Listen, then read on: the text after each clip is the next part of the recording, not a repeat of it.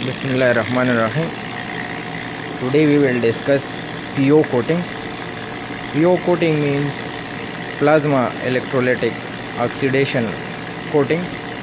In this coating, a light alloy including magnesium, aluminum or titanium, the cylindrical bars of titanium or magnesium or aluminum are first pre-treated. It means they are polished and up to 2000 grade, then cleaned with ethanol and then rinsed with water and then put in this beaker containing some solution of silicates or phosphates or any other kind of electrolyte solution. Keep in mind that the electrolyte solution must be soluble solution. There are also cases in which electrolyte solution, the components are not soluble, but in that case the coating is not good. So in many cases people use silicates or phosphates in NOH or KOH because they are soluble and they pass the electricity very good, and the components used in the electrolytes are deposited in this alloys. Like this is the coated alloy of magnesium. You can see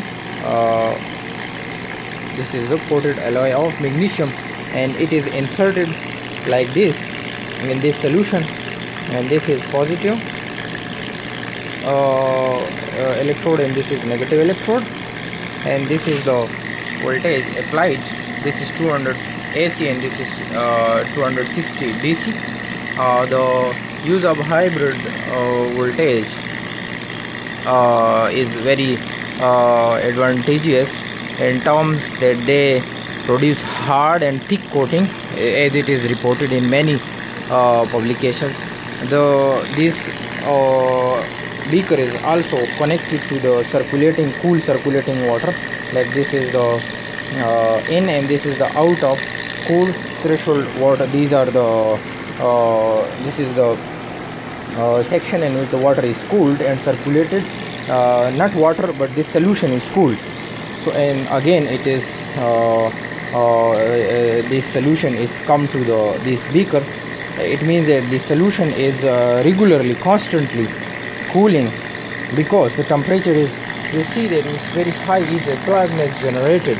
When this high heat and plasma is generated, the solution inside the beaker become very hard, and when it is very hard, the conductance of the solution increases and it can blast. So for that reason, to maintain the constant temperature up to 21, it cannot be seen here, but we can see here 21 and 21. So we need to use the cool water, and we need to have a section for cooling the water, and there is also a pump which helps the water to circulate. And keep in mind that this must be very tight, so that the solution cannot come out of the beaker. And this is the coating produced on this alloy, and this is called PEO coating.